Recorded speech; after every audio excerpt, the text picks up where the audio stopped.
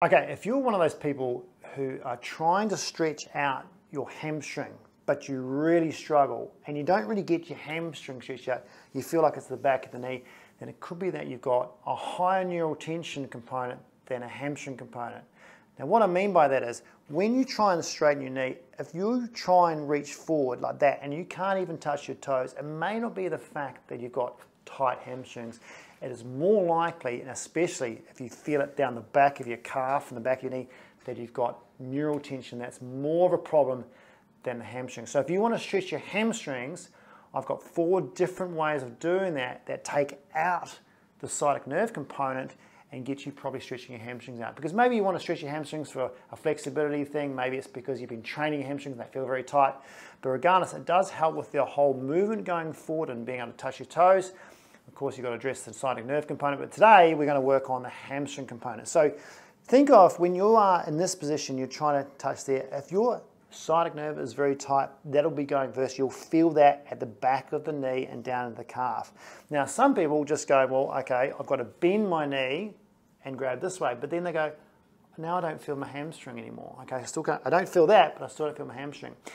Usually that's because you're in that flex position, your lower back. Now to stretch your hamstring, like if you're flexed in your lower back, the attachment point of your hamstrings, the ischial tuberosity, right, that's actually forward. So if you stay in a flexed position, it's pretty hard to stretch your hamstring out, okay? So you need to be in a arched lower back. Now it's extremely difficult for most people who've got tight legs to be in an arched lower back when they are on the ground in this position when they're well forward and that knee is out here.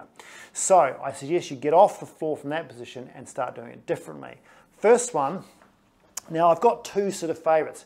First one is actually up on a bench. Now, so you're doing it standing, but this could be a sofa, it could be your bed at home, but you put one foot up on the bench. Now the trick is, when you've got a sciatic nerve tension, you've got to take 2 things out of the equation. You've got to take the knee into flexion, and you've got to put your foot or your ankle into plantar flexion. So you don't want to be knee extended and toes towards you in dorsiflexion. You don't want to be in that position, because if you're one of those people who've got sciatic nerve tension and then you do this, you go, I can feel it here again. So plantar flex the foot, bend the knee.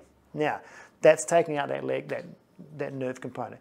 To get this stretched out, what you've got to do is go into at least a neutral spine in your lower back. So you don't want to be flexed forward. You want to be upright and neutral and have this in neutral or extended in that position. If you start from that position, you'll probably start feeling it already just being in that position.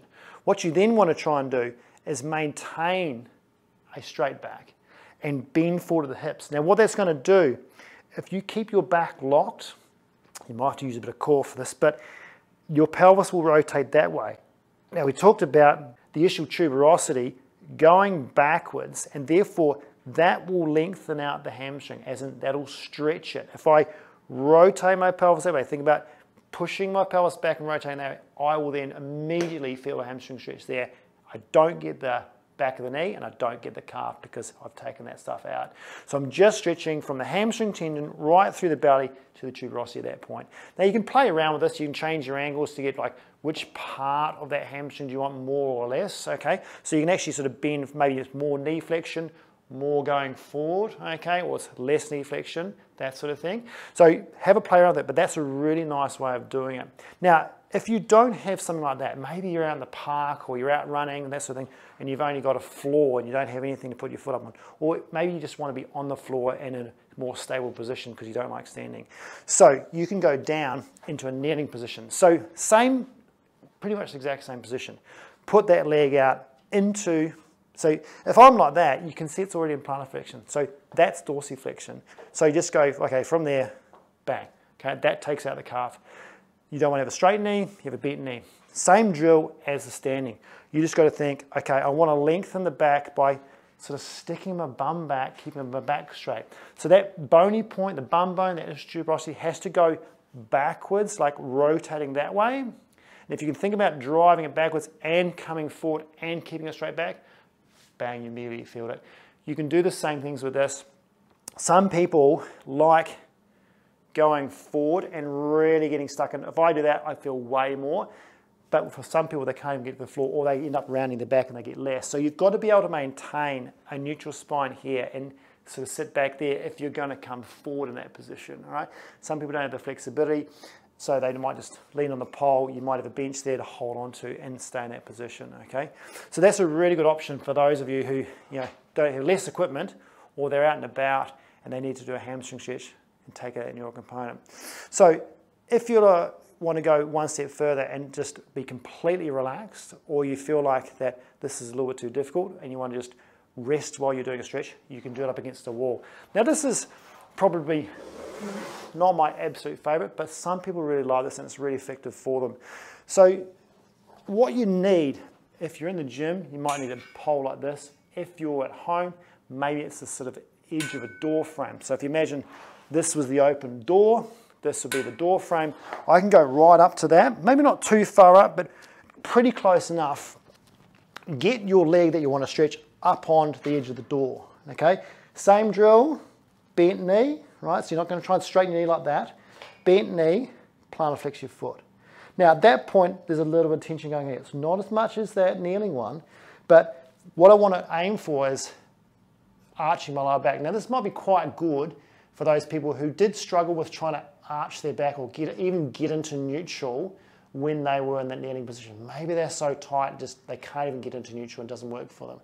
So what you can do now is if you imagine, like if I bend my knee up, I'm in flexion, so there's no stretch here. As I put this leg down, I get more and more and more and more here, because what this leg is doing is it's pulling tension on the pelvis this way, slowly rotating me. So the longer I get here, the more I'm getting here. Now, admittedly, this is not as much stretch here that I get on that one, okay? But it does mean I can just completely relax and I don't have to worry about it. This one I can hold for a long period of time. So if you don't mind a mild stretch and you want to hold it for a long period of time, this is probably the go for you. Now, if you don't have a wall, what do? What you need is something like a power band. So what I would use is something like quite a thick power band.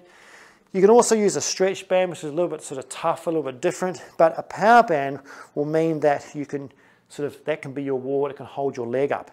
So what you do is put that around the back of your foot. Make sure it's your heel, not your toe. And the reason for that is, if you go on your toe, you're going to put it into dorsiflexion. We don't want that. We want to go into plantar flexion, so it goes on the back of the heel. And then as you lie down, keep your knee bent. Keep yourself into plantar flexion, knee bent. And then what you can do is play around and just hold that band as much as you like, and then drop that leg straight. And the good thing about this is, perhaps over the wall, is you can sort of bend or straighten your knee and just change positions left and right, okay? So you can angle different parts of the hamstring, and you can move your knee forward and back to get the perfect stretch that you want. It does require you to hold on a little bit, okay, but it is a good one. But just make sure that it doesn't slip off when you go into plantar flexion like that. Okay, so this is quite a nice one to do as well. If you find the band is too hard to hold on to, just put it around your back like that. And so when you lie down, you can just put your foot up in that position there. Now sometimes it doesn't sort of hold too well. You might have to sort of just put your hands in the back of the hamstring and just rest there. But again, you can play around with that a little bit more and just keep it in that position. Okay, so those are my sort of 4 different exercises, if you like. If you're one of those people that are struggling with trying to get your hamstring stretched out because you do have so much neural tension there, 1, I'd probably get the neural tension thing addressed, but 2, start working on bending your knee, plantar flexing your foot, and try different positions and see which one works for you. See you next time.